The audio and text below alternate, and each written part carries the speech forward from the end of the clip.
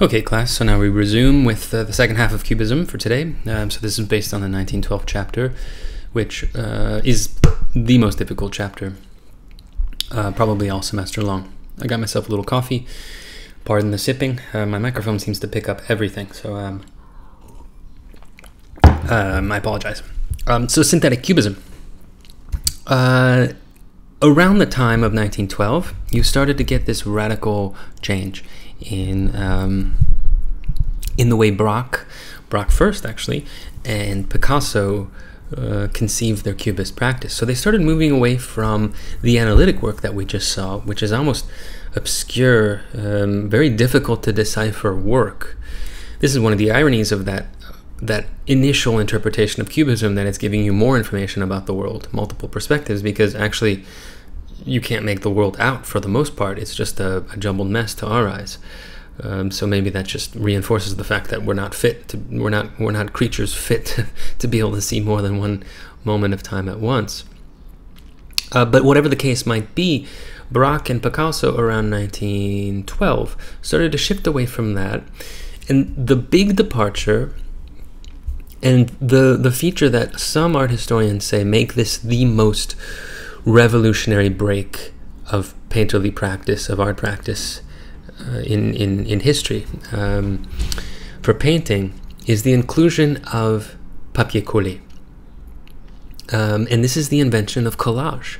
So whereas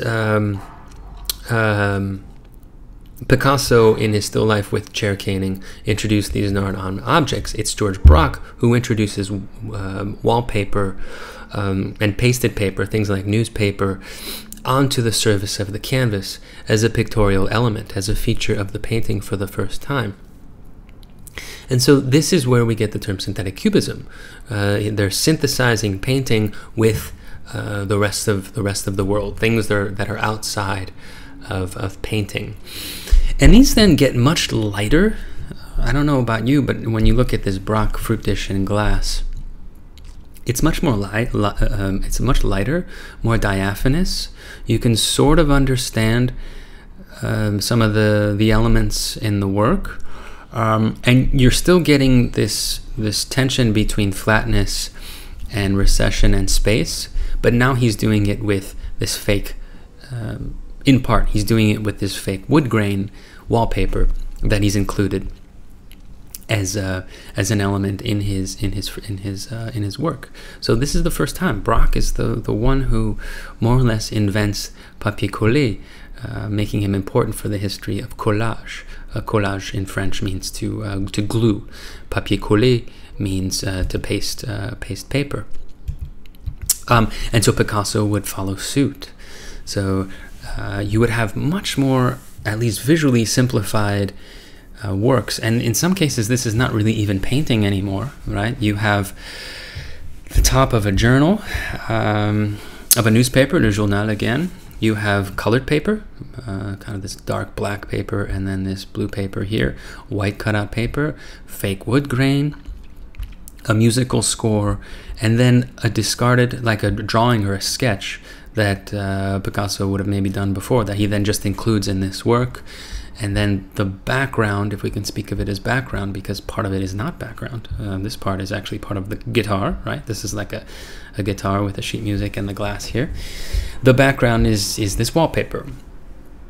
And so in some sense, we've actually even moved away from painting altogether, which is what collage is, right? Using these disparate cutout elements to make a picture. So quite a revolutionary step in Western pictorial language through this moment in synthetic cubism. And like analytic cubism, there's just an explosion of discourse over these works, what they mean for the history of art, what Picasso and Braque maybe meant by them, how do we interpret them, and so on and so forth. So again, this is like a whole minefield of interpretations that we want to go through. So these papier collé, some will say that they're influenced by Apollinaire. He comes back, this really important French poet of the early 20th century, and very close friend of Picasso. He's one of the first poets to start introducing very contemporary, at least for the time, language, sounds, images from everyday life into his poems. Right? So before this poetry, someone like Mallarmé, who's talked about quite a bit in this chapter, still had a conception of poetry as this refined, rarefied place of creativity that's separate from like the everyday language of newspaper and business and popular culture and entertainment, right? With Apollinaire, it's as if he started to see the world as this place that he could use in his poems. And he says right here, he embraced the shock of the new, handbills, catalogs, posters, sounds that he hears outside, tabloids, police reports, all this stuff. Like, so this very ephemeral, which means it doesn't last very long. These are things that just they come and go, and these things from everyday life. These became the contents of his poetry in Al-Kul. And so some argue that, like Apollinaire, Picasso and Braque were influenced to do the same thing, not through language and poetry, but through the actual physical things that they're seeing around them. The ephemeral, again, handbills, posters, catalogs, newspapers, wallpaper, all this stuff. It's as if they also took all that to then make art, to come up with a new representational language, one that fits well with this new world all around them.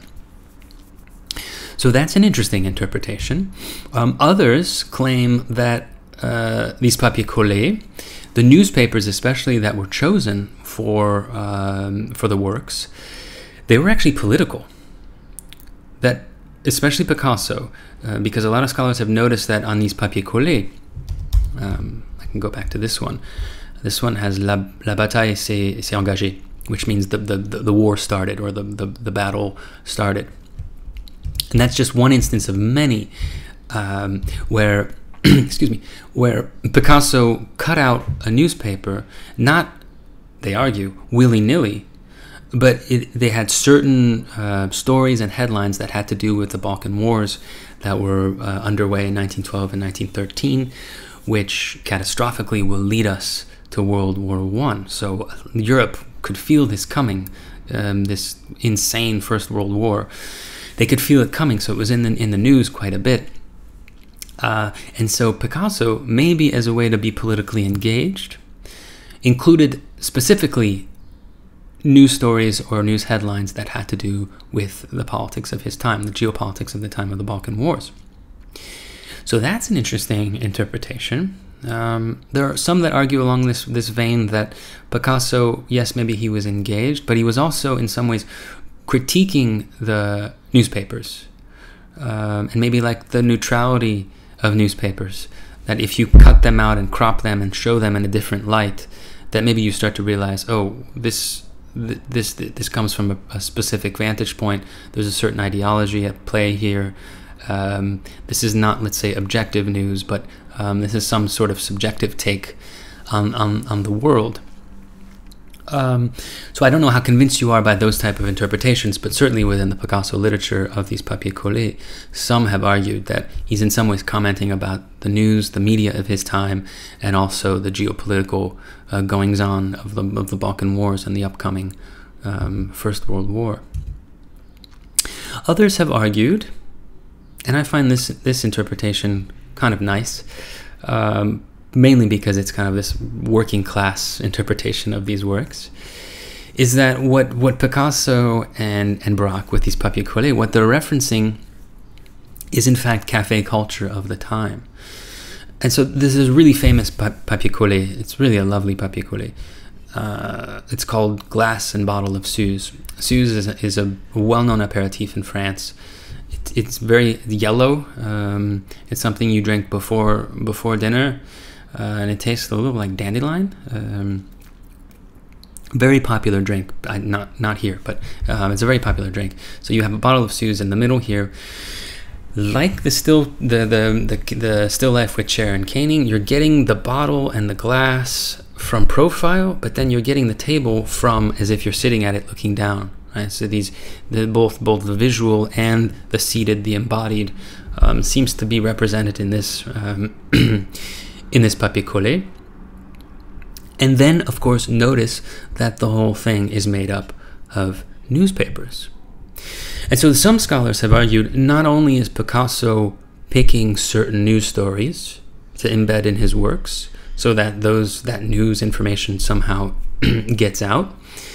This is maybe one of the weaknesses of this type of interpretation, because I can't imagine people looking at Picasso's papier collé around this time would not have been the choir when it comes to his politics, but maybe not. We'd have to do more research on that. Whatever the case may be, what we do know is that while today, what we do, hopefully all of us, what we do is we sort of, at some point in the day, we log into our computers and we read the news. We read about these protests. We read about all these incredible things that hopefully are underway in this country and around the world when it has to do with issues of race and anti-racism. And police brutality, and so on and so forth. So we read the news, and it's right there. It's available to us. Like, there's the Guardian, there's the New York Times, there's the City, there's the Gothamist. Like, they're all there for us to read. You can watch Democracy Now! And get an hour of the news of the world, which is an important part of being, a citizen and a fully formed person, knowing what's going on. But in 1912.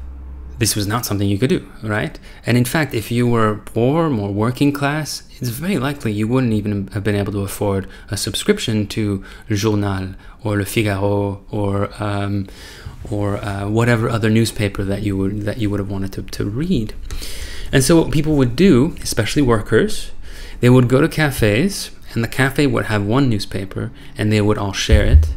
And then they would discuss politics, and they would discuss everyday life, and they would discuss social issues at the cafe, which is why when you go to France, you'll notice there's a rich cafe life there where everybody's talking, and there's quite a bit of public discourse happening in those spaces. We have that here too, a little bit, but it seems to be much more pronounced in Europe, and especially in France and Paris. And so the way then these papier collés are interpreted along these lines is to say that actually Picasso is referencing this milieu, this social life of what the cafes were like, of working class, poor people coming there to read the news. You almost become that person by looking at these papier collés, because you're at the cafe table and you can look up close and read the news. So that's an interpretation. That's kind of interesting and fun. But the interpretation of these works that have really, for the most part, stuck, and the ones that, it's oddly enough, they're very theoretical. Picasso and Braque were not theory-driven guys. They were much more, let's say, intuitive artists. But there are ways in which the way they spoke actually does fit with this far more theoretical interpretation of these works. Which is to say that rather than these works sort of representing the world in some way that actually is kind of traditional, right? This is representing cafe culture by using the very medium of the cafe culture. It's almost like representing it directly. It's the same thing with the Apollinaire interpretation of these paintings, that if it's giving you the politics up front through the newspapers, then it's basically just representing the politics. It's almost traditional. But a number of scholars have said that actually what Picasso and Braque were doing with these papier collés was less about politics, was less about everyday life. It was much more about radically breaking with what we even understanding representation and painting to be. So painting since the Renaissance, and even before that, but we're just sticking with the history of the Renaissance up to the early 20th century. Painting in almost every situation has always been within the realm of the iconic. Iconic is a tricky word. We use the word iconic like, Michael Jordan or LeBron James. They're iconic basketball players, right? That's the more everyday understanding of the word iconic. Or Leo Messi, iconic soccer player. That's not quite the way in which linguists use this term. So it's important to sort of give yourself another definition of it. An iconic sign is an image that serves to resemble the world. So in some cases, in some ways, iconic means the same thing as mimetic or mimesis. It's an image that looks like the world. So we're going to get to this in a second, but this is, this is a tree, right? This almost can be like an emoji for a tree. An emoji is an icon. It's an image or a sign, an image sign that represents something in the world by looking like that thing that's in the world. So think about it. Everything from early Renaissance all the way up to even Vienna secessionism that we started with in this class. It's all in the iconic mode. You're getting a painting, an image that looks like something in the world. But that's not how language works. That's how visual language has worked. But that's not how the language I'm using right now works, for the most part. The way I talk, and the way we text, and the way we speak, and the way we write, whatever language it might be. I'm using English right now. I've spoken some French words in this lecture. You might speak another language. Whatever it might be, those words are not iconic. They're symbolic. And a word in the structure of a language is a sign that does not resemble the world, but it does stand in for it.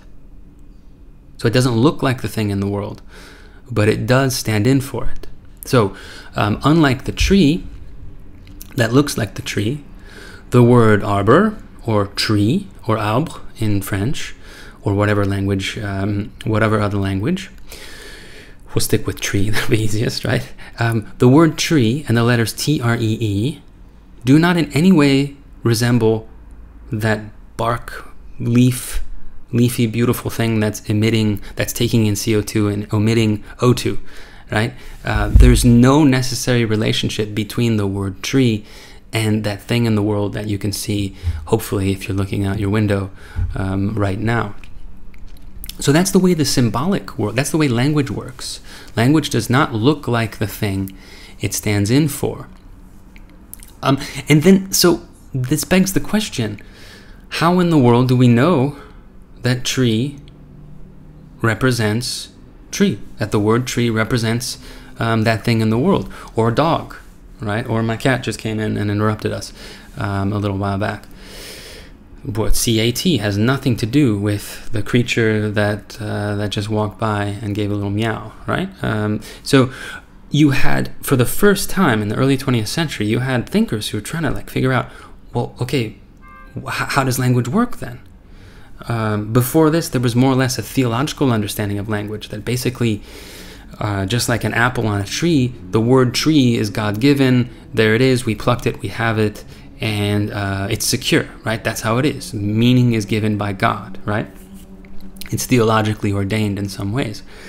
But for someone who's secular, who comes out of the Enlightenment, who wants to reason through how language works and not simply take recourse to a divine argument, which can't be proven, things get much more complex, much trickier, right? Because then we have to explain, well, how do these signs work if there's no necessary connection between them? So this is where we get to maybe the trickiest part of the whole semester and of this chapter, is where we then get to de Saussure, Ferdinand de Saussure, and his linguistics. So he's the first to start to realize and articulate and theorize how language works in a scientific way. So one of the first things he says is that the signifier that we use, the word, in this case tree or dog, but it could be anything, there's an arbitrary relationship. It's an arbitrary thing. It's only through custom where it really sticks. And in some cases, we could actually decide on a different word.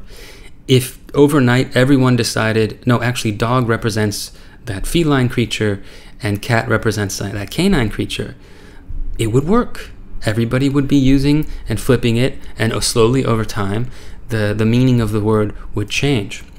So this sounds bizarre, but de Saussure says that language, the connection is arbitrary. There's no necessary connection between tree and the thing tree, or cat and the thing cat. Well, not thing cat, the creature cat. So that's the first step. The second step, and this is the hardest part to understand, this is the hardest part to get around. The way in which it works within the system of language is differential. A dog only points to dog because every other word in that language, cat, tree, mug, microphone, computer, every single word in that language does not point to that creature cat. So, meaning the way language works, it works through a negative relationship with all the other terms in the system. This is very hard. This is very hard to understand, and it's actually easier to understand through visual examples. So, chess is a good one. Here's a chessboard. If anybody plays chess, I'm terrible at it, but chess is great fun. This shows the arbitrariness of language, because notice all these pieces are not actual traditional chess pieces. They're all like appliances and furniture. But you can play chess, right? You can just decide, oh yeah, pawns are now chairs, or pawns are buckets or whatever, and then a king is a fridge and a queen is a cupboard or whatever, right? It doesn't matter what they are. But if both players agree that that's what they are, then they can use them. They can function as king, queen, pawn, bishop, knight, rook, and so on and so forth, right? So this shows that the sign is arbitrary. It doesn't matter what the sign is, as long as it's agreed upon, you can use it that way. And then that second step, if let's say, what is this, like a piano, or well, it's easier. Let's say this lampshade here is a knight. It's a knight, and it moves this way. You know how knights move if you play chess. It's a knight only because every single other piece on this table, except for the other lamp, is not a knight. It only works differentially. It only works in negative relationship with everything else in the system. So I hope that makes some sense. Dog, tree only designates that thing in the world because every single other word in the structure of our language does not point to it. It's almost like you're weeding out all the things that are not pointing to it to get to the thing that is pointing to it.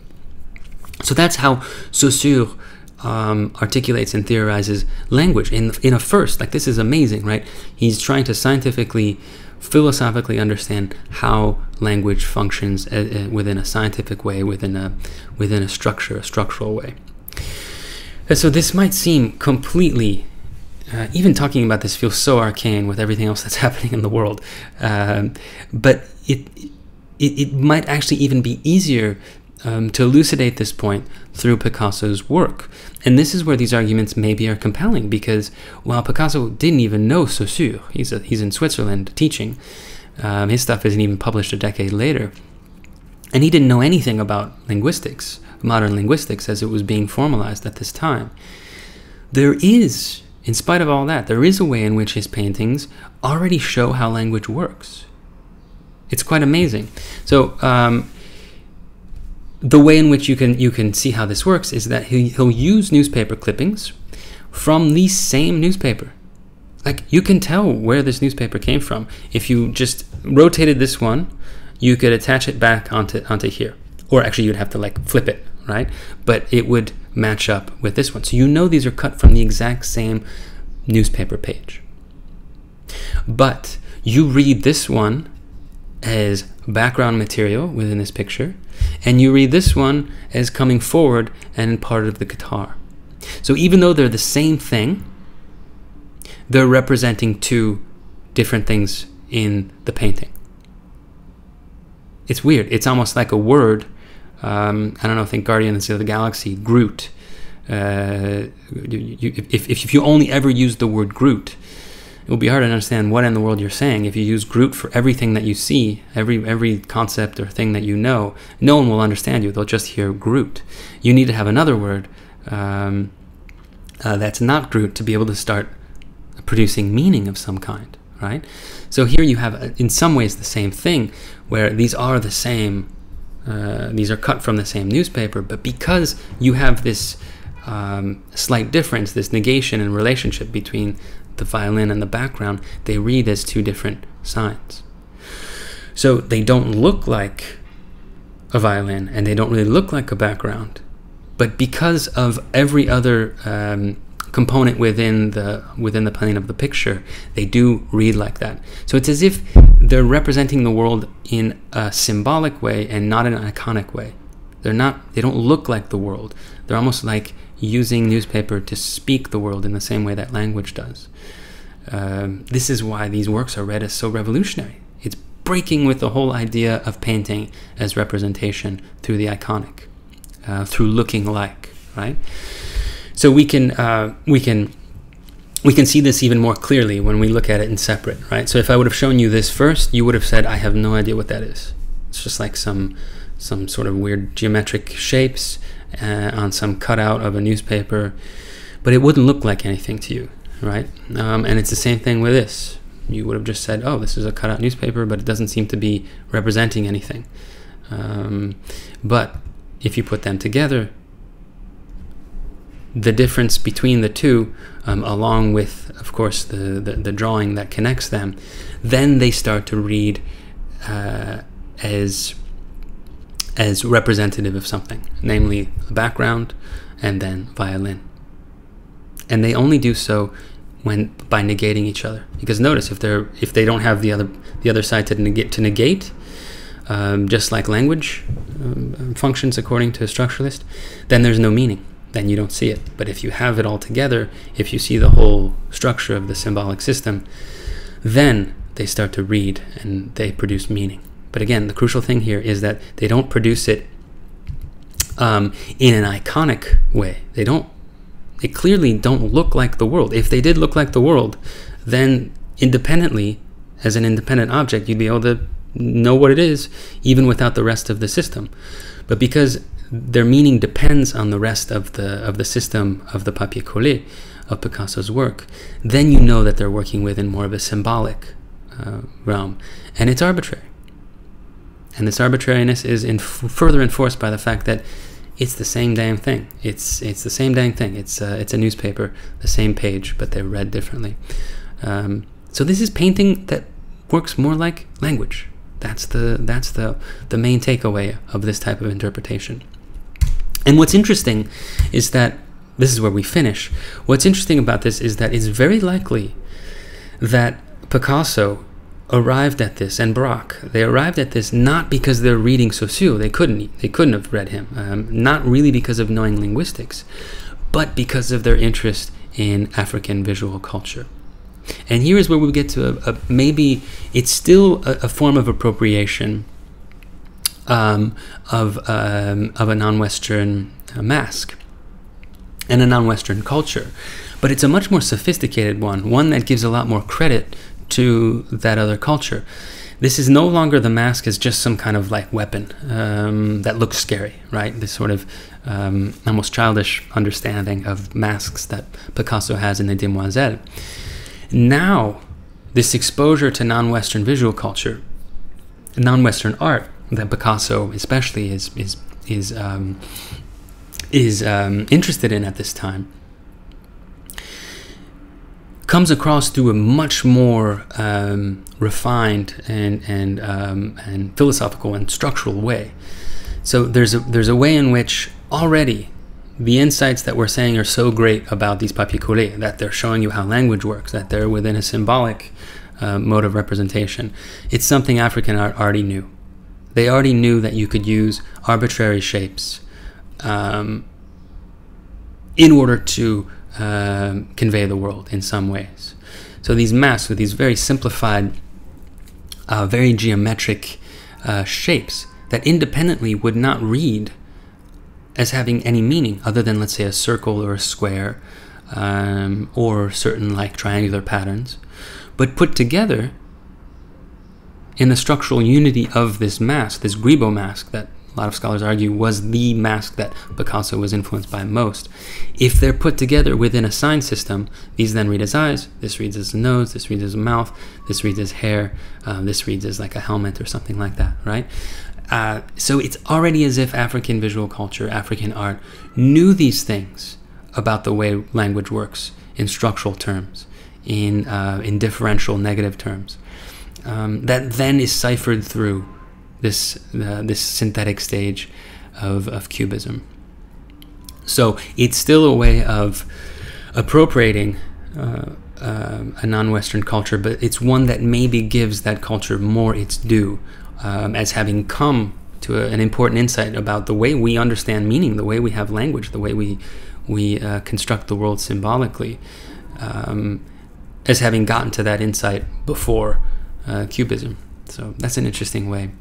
Interesting way to talk about the influence as more than simply this subordinate, scary thing, right? That influences the brilliant Picasso. It's a much more symmetrical reading of the influence. Okay, everybody. So, like I said, this is the hardest chapter. I tried to make it as understandable for you when we get to structuralist linguistics. It's hard to do, especially not in person. These recorded lectures are, in fact, still somewhat new to me. It's much easier to explain these things in person, where you're asking me questions and I'm further refining the way I'm explaining it to you. But my hope is that this second session will help you make a bit more sense of these big ideas that come out of this really massive archive of Cubist of the scholarship on cubism. So that's it for today's session. That's more than enough. And I'll see you, or you'll hear from me with the next one. Take care, everybody. Bye-bye.